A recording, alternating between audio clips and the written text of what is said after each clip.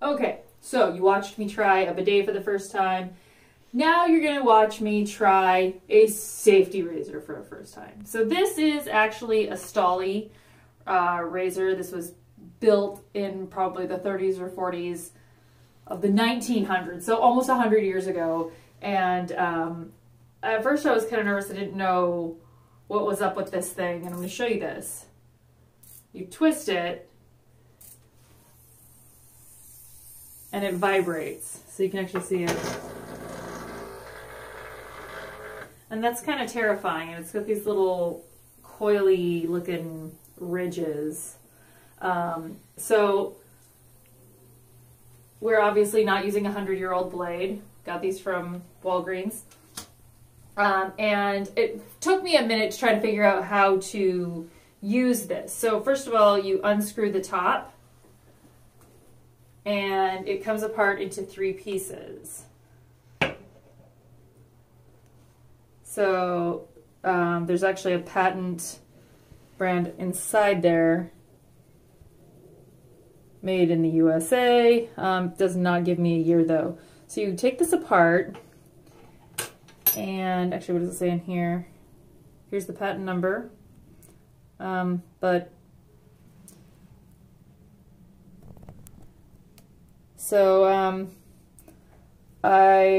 believe that I have had a tetanus shot. I probably should scrub that out first, but I'm not going to. So I couldn't even figure out how to do this. Push down, dispense in direction of arrows. So if I push down the middle and then push this way, and there's you see this on the back, so you can put the used razors in there. And I guess in some old homes there is like a little slit inside of the medicine cabinets. If you ever see in old homes, there's like a little tiny slit in the wall of the medicine cabinet, and it's just a hole so that you put your used razors down there, your used blades, and it just falls right down the hole into your house. So these are actually very, very thin, and that's good. It's much thinner than I expected. And you put this right in here like that, and you put this back on there like that, and you turn that on like that. And honestly, I'm kind of nervous. I don't know if I want to turn this on. So it's not bad. I guess I expected it to stick out more, and I thought, well, you know, especially like under your arm or something, it would hit on the edges and tear you up, but it actually doesn't look too bad. This really is not scary. I thought it would be, you know, really terrifying. I'm still a little nervous. Now, here's my leg that you can see I've let grow out a little bit. And I'm going to put a little bit of water on there. You can see my sock mark from, you know, wearing socks. And because this is a men's razor, typically, we have men's shaving cream.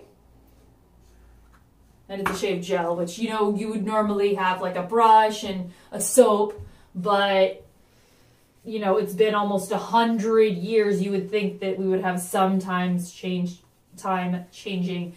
I'm going to start with this not twisted on because it's pretty scary. Let me get all this off my hand. But yeah, I'm like kind of nervous about this.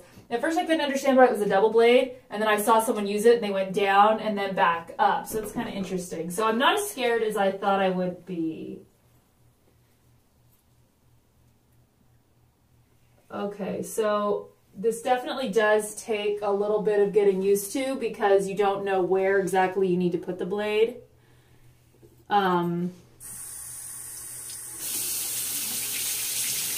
And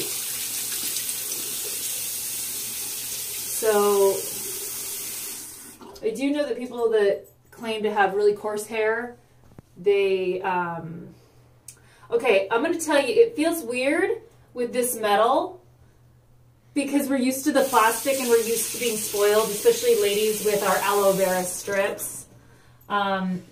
It's pretty smooth right there. So are we ready for this? There's still like some shaving cream underneath there. And I kind of get it. I mean, what did these blades cost? Go ahead and tell me. $5. $5, and you get, I don't even know how many in there. Let's see if it tells us how many you get in there.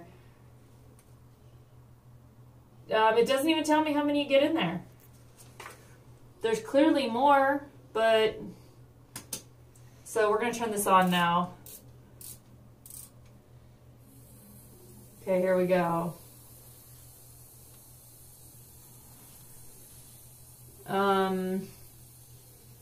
Well, I don't feel like the vibration is helping. I kind of feel like it did fine without it. This was actually the catalyst for the first electric razor. And the first electric razor was actually plugged into the wall, which I don't think I would want to put my, okay, that's a little, once you put a little pressure on there, it's not bad. I mean, I could use this. I definitely could.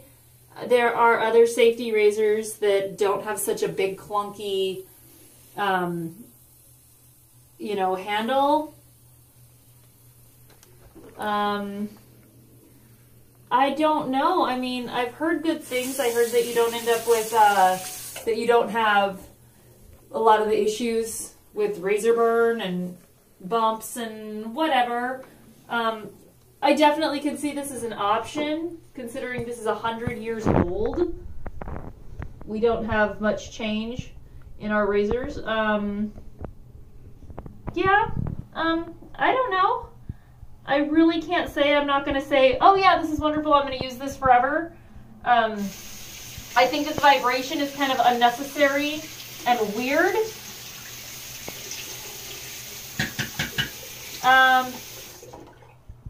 I don't have an opinion. I will say I'm less afraid than I was in the past.